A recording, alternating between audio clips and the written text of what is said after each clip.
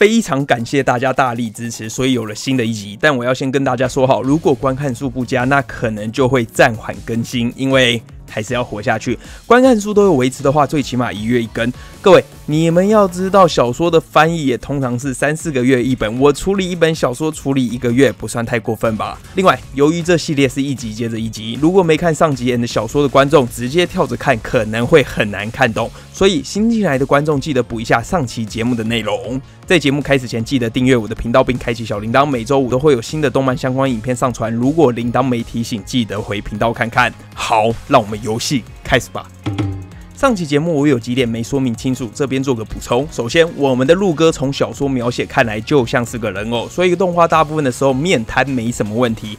漫画基本太过夸张了陆哥的反应，但我只能说没办法。小说内陆哥的想法是很丰富的，以摸大腿那段来说，陆哥是一边摸一边心里觉得这柔软的触感真令人无法想象我们同样是人类。除了小说这个载体外，很难再现陆哥的心里话。再来，陆哥在船上不出手的说法有2派。第一个论点，无法出手。在优待者测验中，陆哥能做的事情很有限。对于这种需要拿到别班优待者名单，或者说需要强大的社交能力才可以做推理的考试，即使他已经发现选出优待者的规律，他也不能出手。一来说了没人性，二来证据不足，万一说错了，班级会损失惨重。第二个论点，他对优待者考试根本不在乎，他根本不打算出手。他认为帮太多次没办法让第一班成长，所以就算猜出优待者了，也不打算给予提示。而这2个论点都赞同的是，陆哥最主要的目的还是要拿到清景泽这枚棋子。陆哥虽然万能，但人有短板，他不太懂什么时候该摆出什么样的表情。尽管能看穿对手的想法，但常人有的共感能力他没有。对于气氛的控制不是很拿手，所以为了弥补这缺点，他需要清景泽。另外，陆哥的计谋会被伊之濑看穿，有一大部分的原因是清景泽心神不宁，给了伊之濑很好的提示，不然陆哥调换信卡这招，其实当下没这么容易被识破的。还有C 班的龙源虽然在D 班的内贼帮助下推理出大部分的优待者，但他们的分数仍然没有全部拿到。撇除掉被高原氏莫名其妙搞掉的部分，他们还是有答错的。这原因不是龙源回答错误，而是 C 班仍有少数分子不愿乖乖跟龙源合作，背地里扯了后腿。至于分组的规则其实很简单，就是每组成员的名字按日文字母顺序排开，再依照小组的顺序去挑选。举例来说好了，陆哥在兔组，兔在12生肖中是第4位，那该组的优待者就是名字排在第4位的清景泽。如何？很简单吧？但老实说，在不亮出手机 and 只能确认自己班上优待者的情况下，还是有可能会猜错。再加上可能连自己班上的真正优待者都不会明假，所以这场考试也只有掌握整班 and 握有别班优待者身份的龙源才比较有把握，不然其他班就算猜出规律，在不能跟别班对答案的情况下，风险都很大。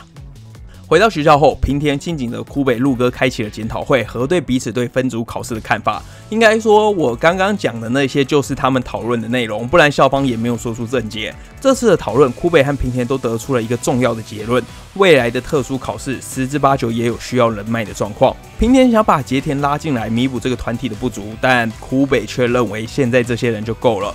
这时候的枯北尽管经历2次特别考试，但他还是没有切身明白自身的不足，没察觉到自己有小看人的习惯。这心态将在下一个活动体育季让他彻底陷入困境。这个体育季是一场全校性的活动，学校把全体学生分成红白2组 ，AD 班1组 ，BC 班1组，让两边进行对抗。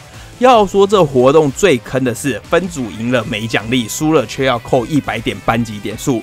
不止如此，年级排名的奖惩方式甚至可以说是完全没有好处。最差的情况下，整班还可能直接被扣200点。个人比赛报酬也不怎么样，前3名最多下次考试加3分，但后10名却要扣10分。这次竞赛对所有人都相当严格，可以说是稳赔不赚。比赛的方式分成2种，一种是全体参赛，另外一种是推派比赛。全体赛就是有人不参加，该班就会以不利的形式开始，人数低于一定的话，更是会直接失去资格。推派比赛则是万一有人缺席，可以由其他人顶替，但是需要支付10万点个人点数。推派项目的其中一个好处是可以只有体育好的人参加，在第一班这人就非须藤健不可，他脑袋不好，但各项体育确实都是超一流，所以第一班大部分的人也都赞同推派比赛要派他出赛。对第一班最大的问题是全体竞赛的部分。在这边我简单介绍一下全体赛，像是100公尺赛跑，所有人都要比的话，就不可能整年级一起跑，一定会有分组。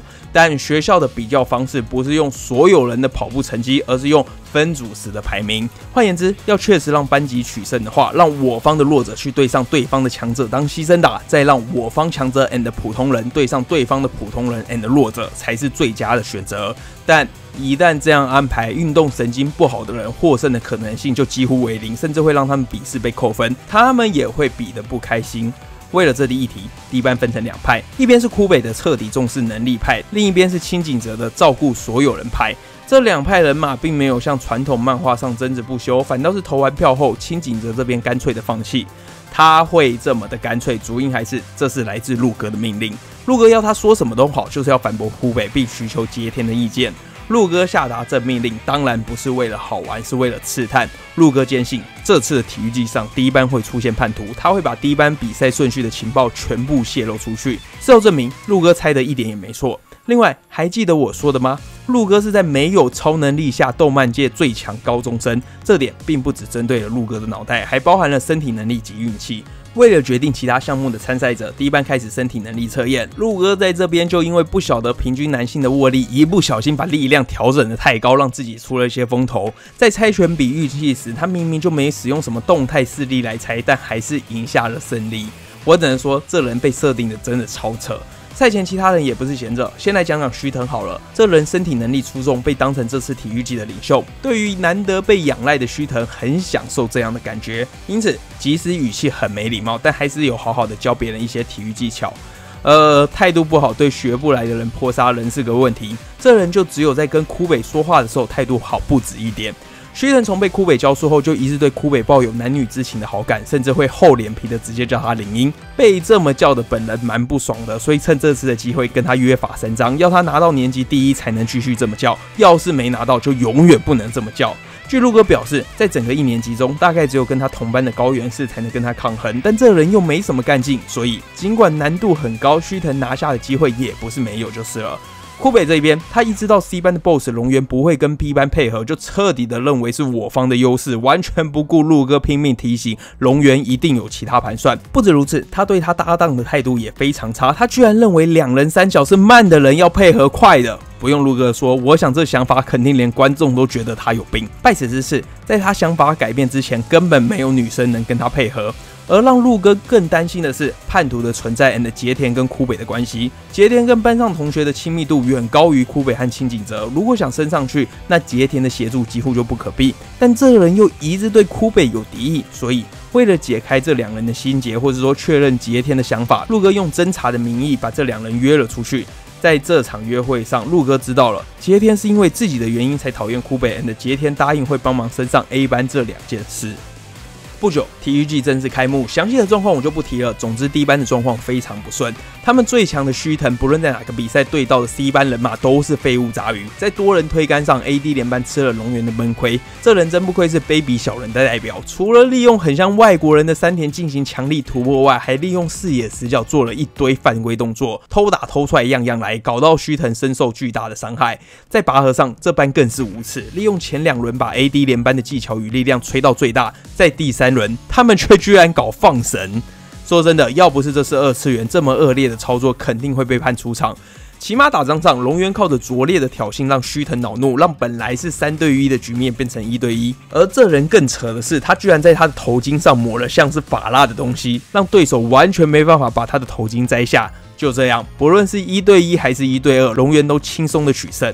另一方面，枯北这边也不乐观，尽管在赛跑跨栏拿下1、3名，可在障碍赛时被 C 班的木下从后面追撞，搞到脚受伤，让他在之后的比赛都只能以最差劲的形式收场。当然，这不是什么意外，是木下在追赶枯北时边喊枯北的名字，让他分心回头，等追上时再故意撞过去。虽然事实是这样，但在外人看来的却是枯北不断回头看后面的人，自己放慢速度，最后绊倒了木下。所以枯北也知道辩解没什么用，只把它当成一场意外。活动到这边，第一班的状况差到极点，枯北受伤被迫退出，就算上场也只会是最后1名。须藤则是被龙源搞到暴怒，开始对自己人不爽，甚至放弃了后面的比赛。说到这，还有什么有趣的？那就是眼下的这一切全都在陆哥的计算内。这次他并没有像无人岛那样打算来个逆转胜，因为在他看来，低班若是要继续成长，体育季的挫败就是必要的。为了让枯北蜕变，陆哥这时开始逼迫枯北要他认清，就是因为他的无能才让事情演变至此。只要他看不清对手，不思考当下该做什么，继续一个人的话，那就不可能爬到 A 班。被这样当头棒喝的枯北也不是笨蛋，话都说到这个地步，也总算想清楚现在他应该做什么。正当他打算找须藤好好聊聊时，没想到龙源还是没有放过他。这人在找枯北谈话前，先是把木下的腿伤弄得更重，还要木下说会变成这样是枯北在比赛上场蓄意弄的。一般来说，龙源的这招不会成功，毕竟这是诬告。但是龙源做了更缜密的布局。执行这计划的木下是运动能力比枯北还强，参加了所有推派比赛的人。要是这人受伤 ，C 班将损失惨重。也就是说，龙源利用了强者不会去换弱者的这个盲点，让木下处于有利的事件位置。不止如此，龙源还很清楚枯北林英不想给学生会长的哥哥枯北学添麻烦的心态，故意说要赶快报告给上层知道。事已至此，枯北已经束手无策。正当他要乖乖的付100万投降时，龙源居然还加码要枯北下跪磕头认错。这时老师总算受不了了，才在一旁干预，让整件事得以暂缓。